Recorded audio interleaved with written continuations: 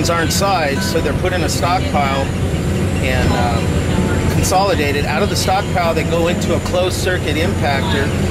And the impactor has a 1-inch screen on it, so all the material gets crushed and sized and screened to a 1-inch minus. The 1-inch minus is the gradation specification for this project. That material goes into another stockpile, which is ready to be loaded into the self-contained portable recycling unit.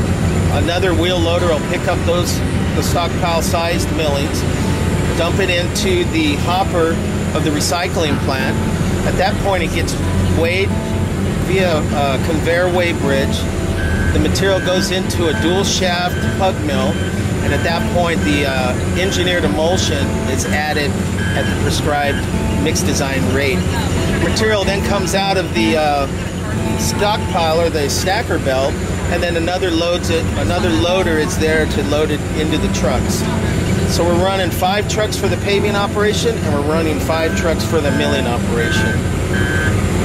And then where does the material go back after that? After the trucks get loaded with the recycled asphalt, those trucks go directly out to the paving operation. They back up, they dump directly into the hopper of the paving machine. That's being spread at a rate of 4 inches loose to get them a compacted depth of 3 inches. They're using a double steel drum vibratory roller and a 25-ton minimum pneumatic roller to get compaction. Out on the mat, there's a quality control testing being conducted to make sure they're getting maximum density and maximum compaction utilizing the equipment on site.